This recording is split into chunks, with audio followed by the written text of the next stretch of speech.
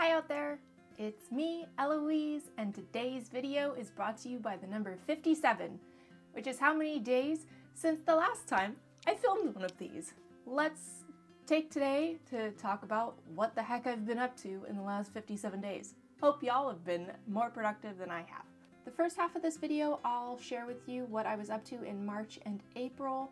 The second half, I'll talk about May and June and a couple of changes that I'm planning to implement to try and get some consistency, because that was the word of the year for 2024, and so far it really should have been inconsistency, because then I would have nailed it, but you know, we're only in May, so if I start being consistent now, I will be consistent for the majority of 2024, and that will count as a win, right? Right. March started off with a trip to Las Vegas to see my best friend for a week. She just had her second baby in January, so I had so much fun getting to spend some time with her. Unfortunately, I did not write as much as I thought I would or wished I would, because we were doing a lot of parenting and I was helping with the house and working at the same time. Time with her was more important to me than sitting up in the guest room writing. I got back from Las Vegas on the 8th of March and spent the next week kind of recovering with getting back into the swing of things at home. I can't really recall what happened in the second half of March, but I do know there wasn't a lot of writing. If you haven't already noticed, one of the other things that I did in March was return to brown. Blonde Eloise has gone away. She was too high maintenance. The true Eloise is too lazy to go get her hair done as often as was necessary. We're back, baby. I took a quick trip down to San Diego to surprise my sister for her birthday at the beginning of April. That trip was the last time I wrote anything on my manuscript. So book 2 of Legend of the Amazons draft 1 is sitting at about 12,000 words, and I honestly haven't touched it since I got back from that trip. I can't really say that I'm disappointed about that. I did put myself in social media timeout, thinking that that was the primary reason that I wasn't writing anything. I was spending too much time scrolling on Instagram, as one does. Even though I put myself in social media jail, I still didn't work on my book at all. Instead, I was doing a lot of outdoor work, yard work, and preparation for springtime gardening and everything. I'm attempting to grow melons. On April 19th, I left for about a week with my husband to go on a vacation to Belize. We left our kid at home with grandma and we had a wonderful time. So in the weeks leading up to that vacation, I was working very hard outside with weeding and mulching my front yard and planting a bunch of plants, just doing a lot of manual labor that I didn't want to have to worry about doing when I got back from my very relaxing vacation. I returned from Belize on April 25th and spent that following week catching up on chores and then digging into my vegetable garden.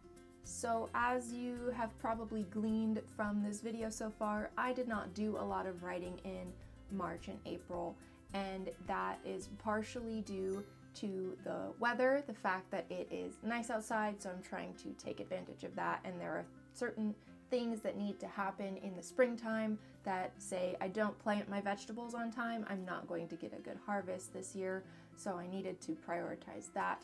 The second reason is because March was a few weeks of some difficult parenting.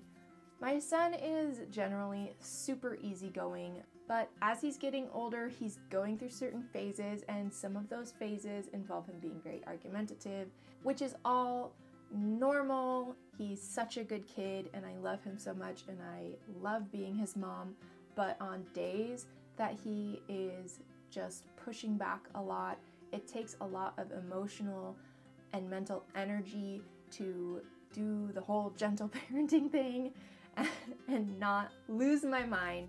For a number of days in March, by the end of the day, I was not interested in doing anything other than sitting on the couch and watching television or something like that. With that being said, let's talk about what May and June have in store for my writing and this channel. We're already over a week into May. Again, I have spent the first part of this month really working outside on finishing up some outdoor projects. My son's 5th birthday is this month, which is pretty crazy. I went and found him a outdoor play set, so I went and bought that and put it together with the help of my dad, who is amazing. I'm just about done with all of my outdoor projects other than kind of the weeding maintenance that's going to have to keep happening over the course of the summer, which is fine. I'm going to be taking myself out of social media jail because that is obviously not the primary cause of me not writing. In March, I showed my son how to play Minecraft. So this is great news for me as a writer and as a parent, because on the rainy days when I can't tell him to go outside and play, I can get him set up and he will play for hours if I let him. My son playing video games is great news for me because I can reclaim some of that time for writing. I can sit down and have some uninterrupted writing time while he's awake. Yes! Set him up downstairs. All he wants to do is dig. It's so cute and hilarious. So that's good news for us. More YouTube videos, more writing. I have some exciting things to share with all of my subscribers. I've got some great video ideas that I'm very excited about. We are back in business. We're focused. It's gonna be sunshine and words. I'm just gonna be sitting outside with my little laptop, tip-tapping away. My biggest goal for writing is to just enjoy it and get back into doing it for fun.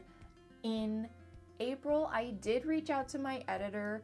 I had a deadline to her for September of this year. Between all of the things that I was doing around the house and this deadline, I was feeling some pressure.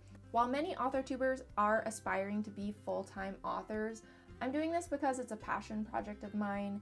I'm not necessarily trying to make a career out of it right away. I have a full-time job. I write for fun, so if it is getting to be too much pressure and I'm feeling obligated to write, it stops being fun and I don't want to do it anymore.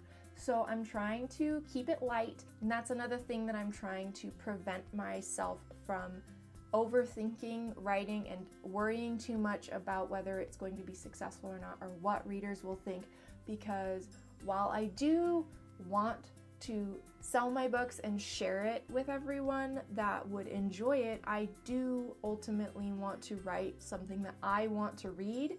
I'll be working on book 2 for Legend of the Amazons, but I might also dabble in a prequel kind of fantasy romance that I have on the back burner in that same kind of universe with some characters that you would be familiar with if you've read book 1, focused on the gods. Some other things that are going to be happening in May: there's Mother's Day, my son's birthday is happening, so we've got a birthday party coming up. I've got some family coming into town for that.